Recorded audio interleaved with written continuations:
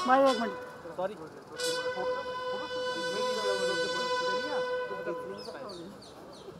जेएलके media में आपका स्वागत है।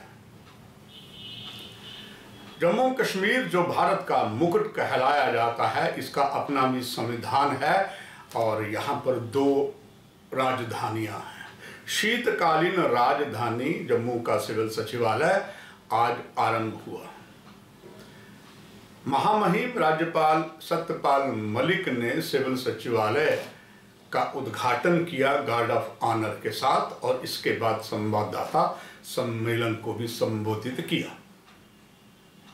नए इतिहास बने हैं, आइए इस बारे हम आपसे करते हैं चर्चा। भाजपा पीडीपी गठबंधन में पहले मुख्यमंत्री मुफ्ती मोहम्मद सैयद का जब निधन हुआ, उसके बाद उनकी सुपुत्री सुश्री महबूबा मुफ्ती ने जम्मू कश्मीर मुख्यमंत्री के रूप में शपथ ली और जम्मू में ही शपथ ली थी। और शपथ लेने के बाद वो सीधा भारत पाक अंतर्राष्ट्रीय सीमा के रामगढ़ सेक्टर में गए थे, जहां पर विश्वविख्यात चंबल रोग के लिए चमत्कारी स्थल है बाबा चंद्रयान। बहुत से उन्होंने वादे किए थे, मगर अभी तक ये वादे रह गए। परंतु आज भी कुछ वादे हुए और लगता है कि महामहिम राज्यपाल जो अपने वचनों का पालन करते हैं, उन्होंने जेएल के मीडिया के सवाल के जवाब में कहा कि वो सबसे पहले दौरा ही भारत पाक अंतर्राष्ट्रीय सीमा या गुलाम कश्मीर की लगती सीमा का दौरा करेंगे और वहां के दुख दर्द को वो अच्छी तरीके से जानते भी हैं।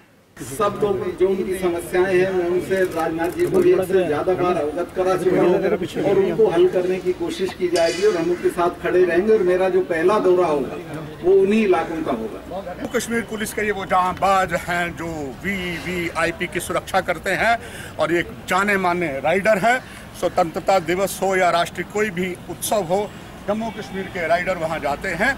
आज महामहिम राज्यपाल को सिविल सचिवालय जो शीतकालीन राजधानी का शुरू हुआ है, इन्होंने ही स्कॉट किया था। सिविल सचिवालय आरंभ हो चुका है, महामहिम ने गार्ड ऑफ ऑनर लिया है और इसके बाद वो जाने की तैयारी में है और ये स्क्वाड भी साथ है। ये जम्मू कश्मीर पुलिस के जवान हैं जिन पर हमें सदैव ही अभिमान रहा और उम्मीद की जा सकती है कि राज्यपाल ने जो वायदे किए हैं और ख़ास करके जेएल के मीडिया को जो ने बताया है, भारत पाक अंतर्राष्ट्रीय सीमा और गुलाम कश्मीर के साथ सीमावर्ती क्षेत्रों का जम्मू आने पर पहला दौरा वो करेंगे। नमस्कार।